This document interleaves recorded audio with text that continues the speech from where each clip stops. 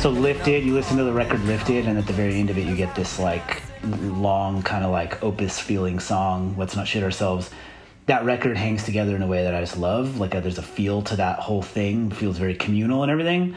When did Let's Not Shit Ourselves come into that process? Like, was it in mind as you're writing it all? Like, it's this big thing at the end that feels now like it has to be there. But like when you're making that record, when does that present itself as something that is that long and is that song and is placed there?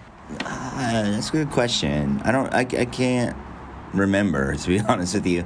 But I do remember, like, at that time, I thought it was somehow cool, or I don't know, I was in a phase where it was like writing a lot of verses to things like Waste of Pain and Big Picture, and that song, it was like I thought there was something cool about having a song with like 10 verses.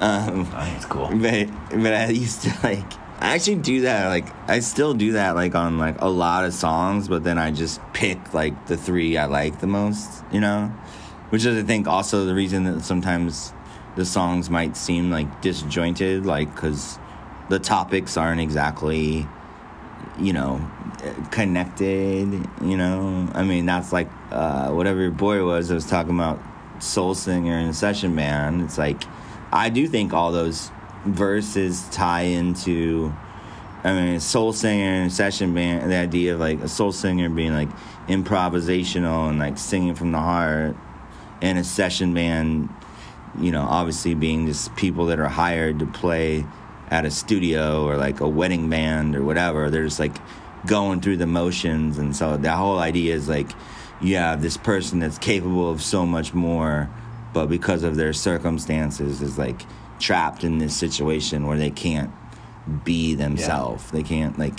They can't do what they're like meant to do.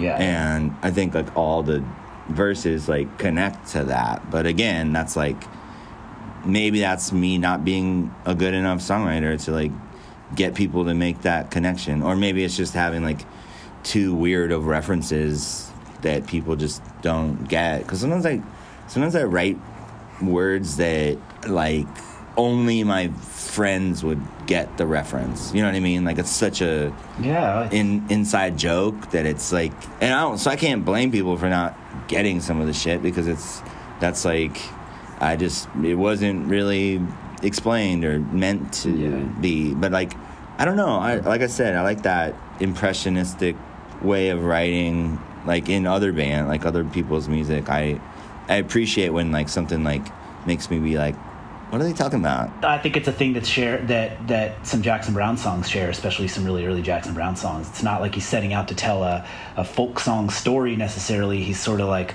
sending off a smattering of feelings and emotions and imagery, and you get to take of it what you want to take of it, you know? Yeah. I mean, I don't know. I think that to me is more interesting than, you know, I mean, there's something to be said for the classic kind of country, like linear story song, like it all makes sense, you know, but like, if you enjoyed that clip, you should check out the After the Deluge podcast, wherever you listen to podcasts. We have full episodes there, as well as right here on this YouTube channel. So hit the subscribe button and maybe check out whatever's being suggested to you right here. Thanks so much.